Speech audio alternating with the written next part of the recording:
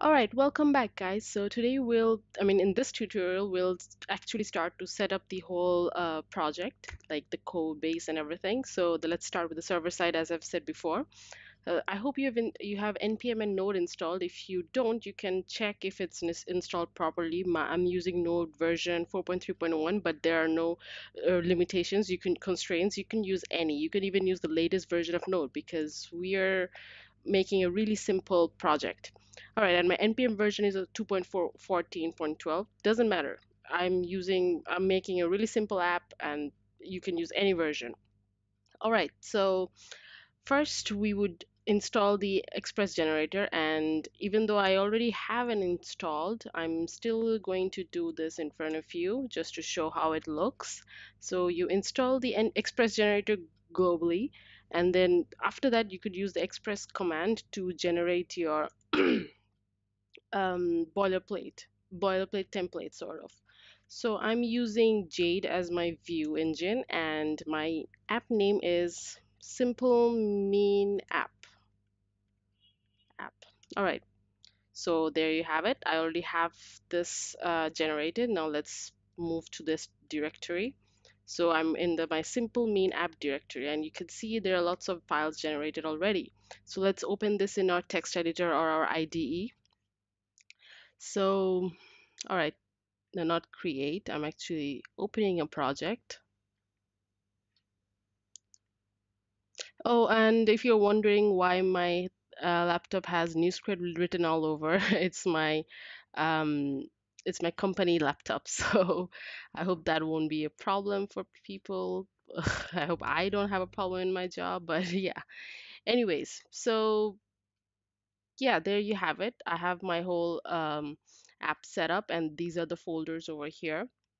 This is how the app.js looks like. I'm also going to be cleaning up these files, and try to make it my own because this is not the product that we want in the end. I'm going to try to use the basic the software engineering coding conventions as much as I can in this whole series.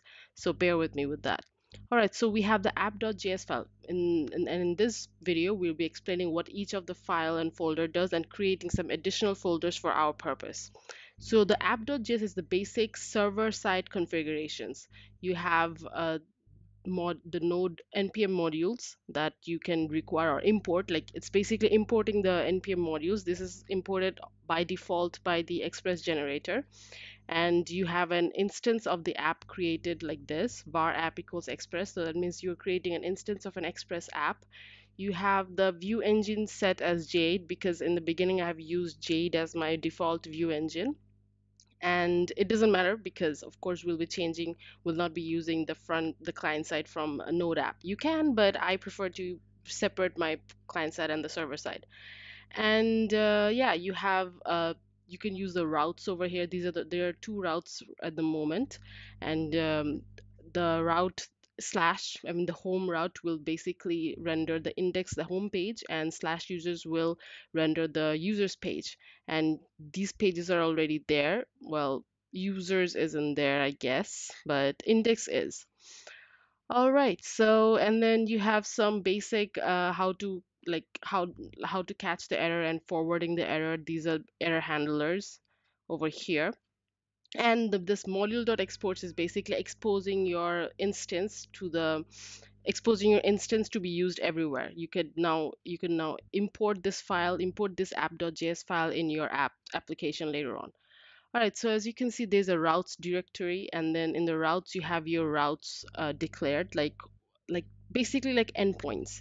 But here right now they're just rendering the page. They're not doing any sort of functionality. What we will be doing is creating endpoints for a basic CMS or a basic blog, like a post sort of, like where you can create a post, you can add a post. I mean, you can create a post, you can edit a post, you can get the post. So a basic CRUD application. All right, and then you have the users routes, which is basically just sending the same thing, and yeah, it's just rendering again and sending something with it. And index.js is basically just rendering the index page. The index page is over here, the index.jade. Right. So you have the public folder, which will have your uh, Bootstrap or JavaScript, or like you have your images, you have your style sheets, and you have your JS files, external JS files for designing, like jQuery if you're using. So you have those over here. These are empty essentially, but well, there's a style.css, and this is like this. It just came with the whole generator. All right, and you have routes, right? So, and the package.json is where all your dependencies are, your package dependencies, and you can change the version over here, and your node basic your app basically starts with npm start. So if you type npm start, oops, I ran into an error. All right, so first step is to install everything in the package.json so that you generate a node modules folder. And your node modules folder has all the essential dependencies, like all these packages in in the folder. All these dependencies all there in the folder. So as you can see, you have the body parser, you have cookie parser, you have debug. All these packages are now inside the node modules folder, and then you can basically start the app, hopefully. Right, yeah, so your app has started. Now let's go to localhost 3000. Yeah, so you're here. You're welcome to Express, and now you have a basic handle boilerplate of Express. Right, so for our purpose, since we'll be using we'll be creating a whole new endpoints of ourselves. I don't like the folder directory to be, I mean the folder structure to be like this. And you could basically write your endpoints over here and then write the functionality of the endpoints in this function callback, but I prefer to have everything more modular and more separated out.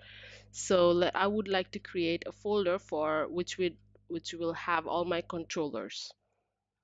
So yeah, I'm in this. I have this. Oh, no, sorry, not here. I want delete this. So I want my controllers folder to be over here. So controllers. So I'm trying to create a simple MVC app without the view because I'm not going to be serving all my stuff from my Node app. Right, so you have a controllers folder, and I also want models folder, which will have all my database schema, like how my database is laid off. I'm sorry. So it's basically being created over here every time.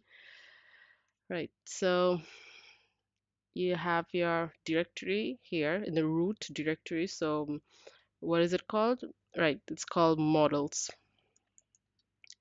So you have your models directory here. So I have the models directory, the controllers, and I have my routes in one directory as well.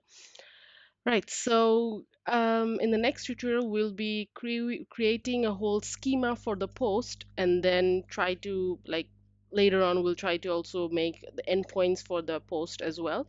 So stay tuned, and I hope this was not so much information in the first go. So, and I hope you don't get discouraged by MeanStack, because trust me, it is an awesome framework. I mean, MeanStack, I mean, you can just do everything with one language. JavaScript is getting popular day by day, and you will love this. All right, so see you in the next tutorial, and good luck.